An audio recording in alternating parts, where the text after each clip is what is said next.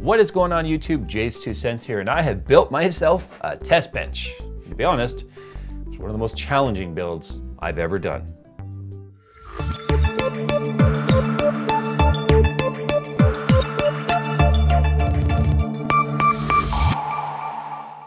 With its improved radiator support and legendary noise optimization, the new Define R5 from Fractal Design is a PC builder's dream come true. Click the link in the description to learn more.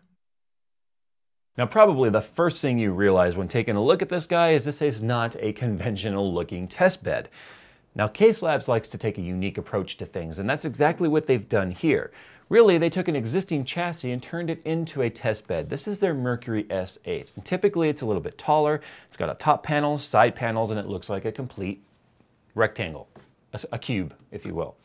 Well, I guess cubes are equal lengths on either side, making it a square. Okay, it's a rectangle, whatever. Certainly not a sphere, right? So what they've done is they've shortened it a bit, put no side panels, no tops on it, added these handles, and called it a test bed. And I think it actually works very, very well, because it allows me to fit a lot of things on here without making it super cluttered. I have a radiator that's fully mounted without just hanging it off the side like you have to do with some, or zip tying it to it, which I think looks kind of silly. You've also got over here another mount where I've got 3 fans on here. These are the Phobia noise blocker, Phobia NBE loops. NB stands for noise blocker. They're a rebrand of that.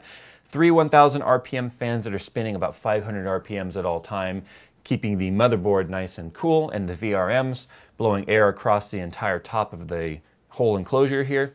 You've got a basement compartment down here where you can have your power supply and extra fans or hard drives or whatever you want in the bottom.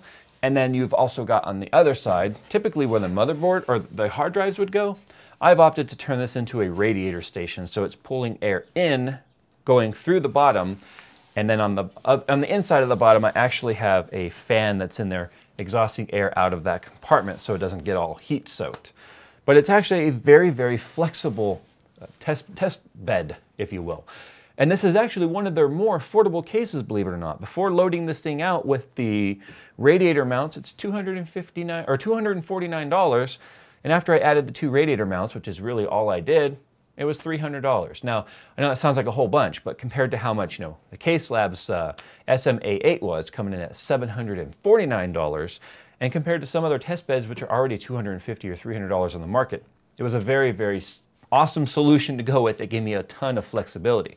I could have even put a radiator in the front if I wanted, but since I'm using a bay res, I ended up not being able to do that. I could have put a 240 there as well, but I could have done a 360, a 360, and a 240.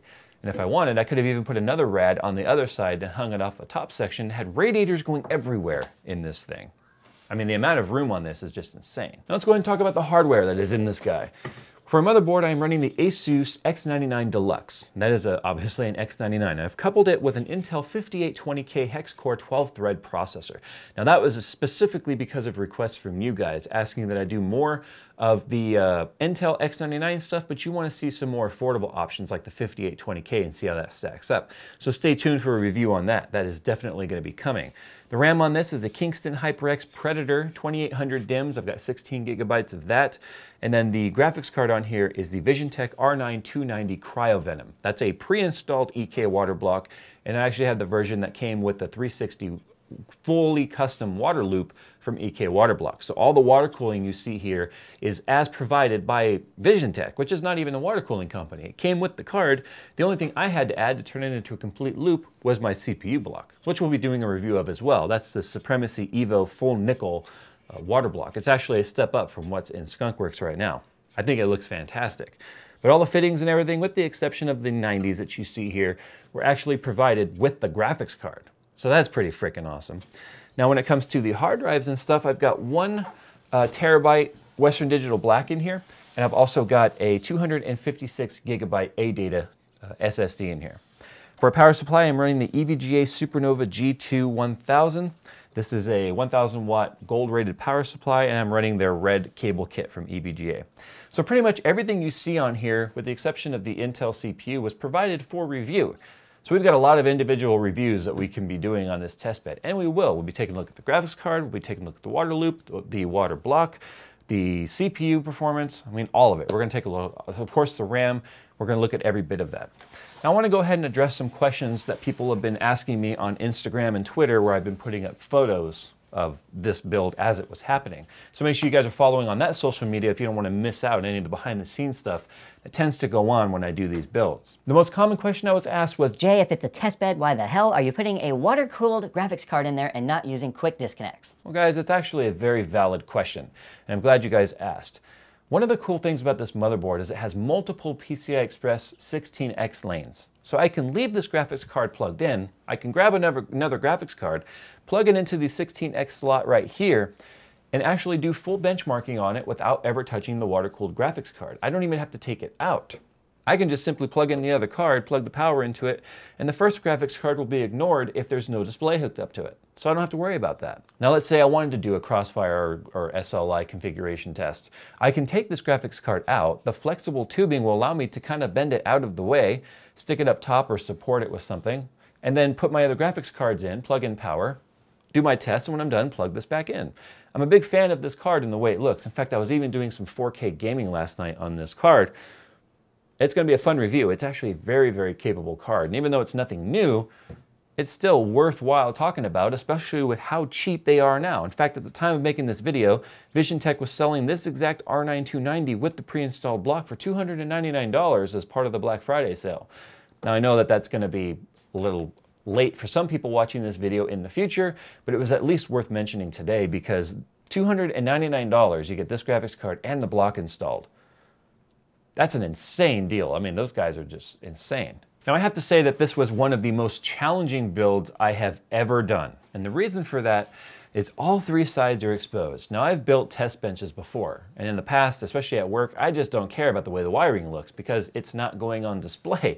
But since I do videos in here, I don't want some spaghetti monster in the background terrifying everybody in my videos. I wanted something clean and presentable and that deserved as much attention as Skunkworks got because I'm a huge fan of the Case Labs cases.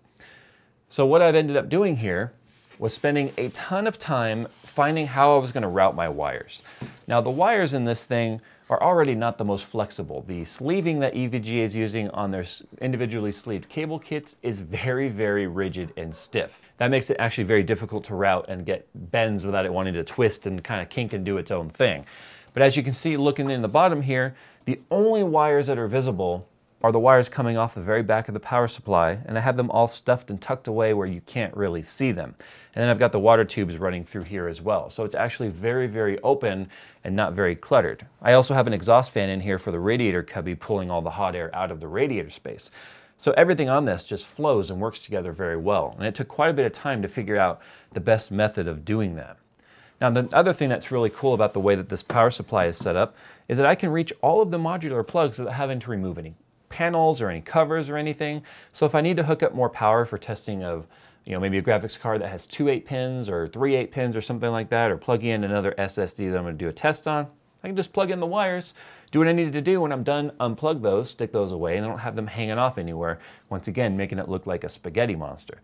But even these 3 fans right here and getting the wires tucked away back here and plugged into the PWM splitter, it was a pain in the ass. This was the hardest build I've ever done, but I went extremely anal on this. I mean, I even re-sleeved the pump power cables because they were just a jumble of colors. There was green, yellow, white, red, and it was just very, very ugly. So I went ahead and re-sleeved those so it matched the build.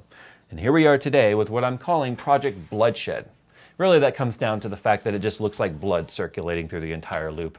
I know I've talked about red being a difficult color to remove, but I don't really see myself doing a whole lot of removal on this anyway. This is probably going to stay together for a while.